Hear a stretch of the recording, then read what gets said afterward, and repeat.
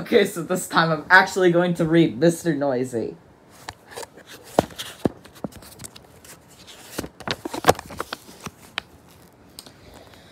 Mr. Noisy is the sort of person who is very loud and noisy. For instance, if Mr. Noisy were reading this story to you, he'll be shouting at the top of his lungs. And the top of Mr. Noisy's voice is indeed a loud place. You can hear that 100 miles away. For example, when most people explode, you can hear that in the next room. But, boom, when Mr. Noisy explodes, you can hear that in the next room. Now, this story starts with Mr. Noisy asleep in bed in his bedroom in his house, which is on the top of a hill. He was snoring, and as you can well imagine, when Mr. Noisy snores, this is a snore worth hearing, and it's not right. It sounds like Floyd and Janice performing a instant classic. It's Act Naturally. Okay, then Mr. Noisy's alarm clock is gasoline. Mr. Noisy's alarm clock sounds like Don Celine. And it does not sound like Mr. Noisy woke up. And so this Wobbletown people were like, why did you wake us up? Oh, could you ever taste it? And this is not for Mr. Noisy. Later that day, Mr. Noisy decided that he had to go shopping. He went out of the explosive coat, shutting the store. The coat keeps Gallia behind it. I died. Bang. The doors explain the whole wide world is explosive Richard. Wobbletown, this explosive sack. Then Mr. Noisy gets the crazy content while walking up. And so he gets the baker shop. With the door as it explodes. With the door as this is not wrecked. I'd like a loaf of bread. Boom, Mr. Noisy. The crazy Mrs. Crumb to make. And so she trembled, and then she gets the Nikes. Was selling him a loaf. Then Mr. Noisy gets the 3, and this is not but it's a but. And so he goes to the butcher, and then with the door as it explodes. With the door as it did not get wrecked. I'd like a piece of meat, says Mr. Noisy to Mr. Bacon. And so you rebelled and gave him a piece of meat. This is taste. Afterwards, Mrs. Crumbs met Mr. Bacon in this coaster. We really must do something about Mr. Noisy being so loosey at the cots, she said. Absolutely, replied the rest. But what? I know, said Mrs. Snakeskin. Said Mrs. Crump, and she whispered in this Mr. Bacon's ear. Mr. Bacon smelled a small smile, which gets the Coke. Mrs. Crump, he said, I think you got me.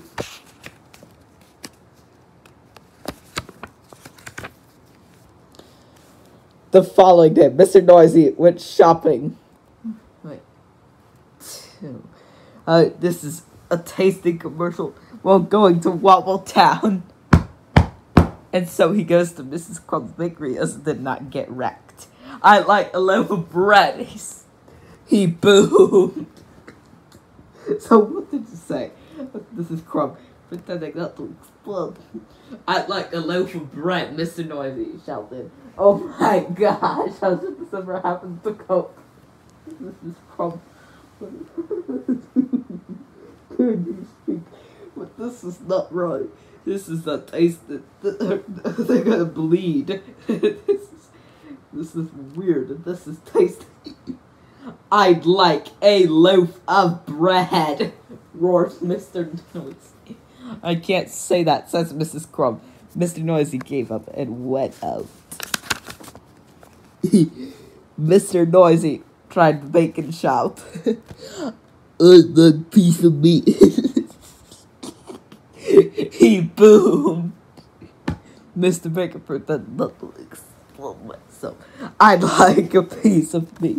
Mr. Noisy exploded or shouted. Did you say something? Says Mr. Bacon and Topo. I said I'd like a piece of meat, roared Mr. Noisy. Folks, said Mr. Bacon. Mr. Noisy gave up. Packed went home and went to bed. That is the craziness. Okay, the next day, Mr. Noisy tried again.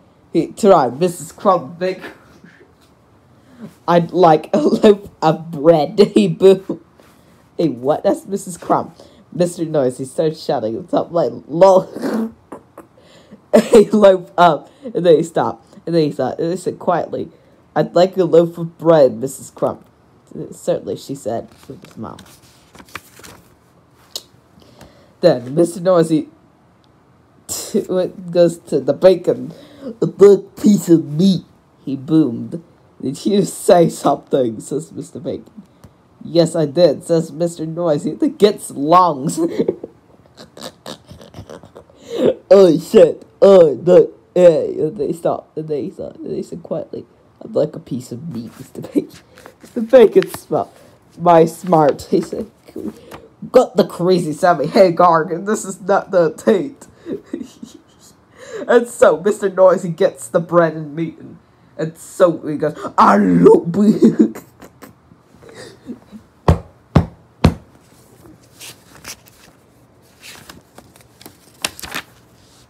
Okay, then he stopped walking, and then he thought, then you know what he did? He tiptoed. And so, this is not right. And it's not something Mr. Noisy did. I remembered Becky's Corner. When she read Mr. Noisy, there's a baby girl in the background. Oh, she needs to remake that and delete that. This is the tasty Coca-Cola. So, Mr. Noisy gets the front door. And so he gets the front door, then he stopped it.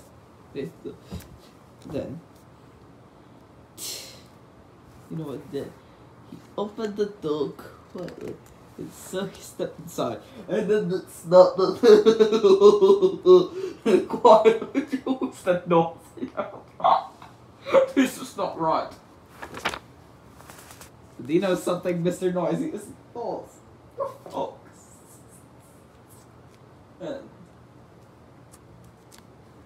You know something else? There's some rep, some Wobble Town and the Langdon people. And so does Mrs. Crumb and Mr. Bacon. The sea knows something. Mr. Noisy has learned how to explode in the end.